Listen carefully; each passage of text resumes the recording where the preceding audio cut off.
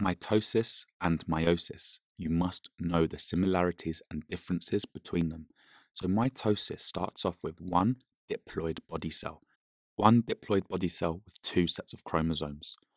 This body cell is then going to divide, and it undergoes one cell division, whereby the cell will divide once into two cells.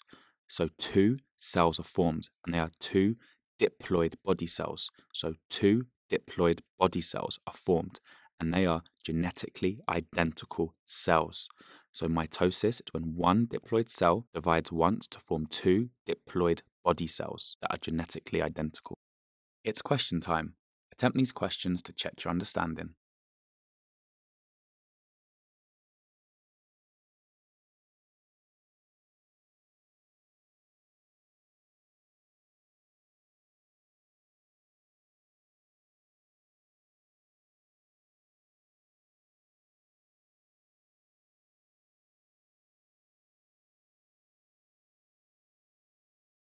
Meiosis is different.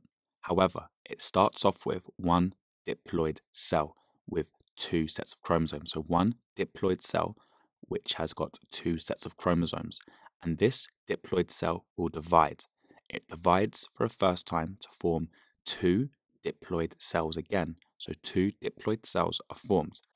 This is where meiosis is different from mitosis.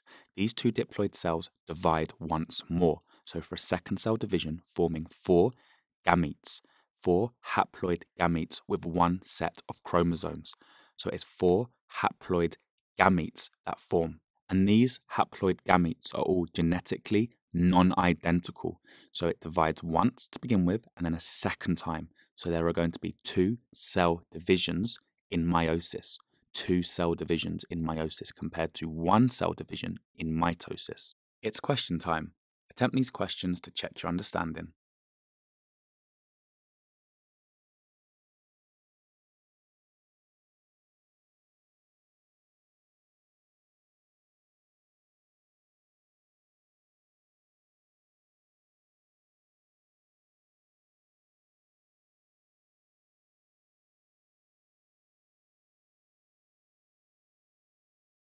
Press pause now to attempt these questions.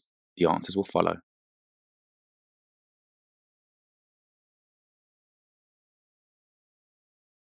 Press pause now to attempt these questions.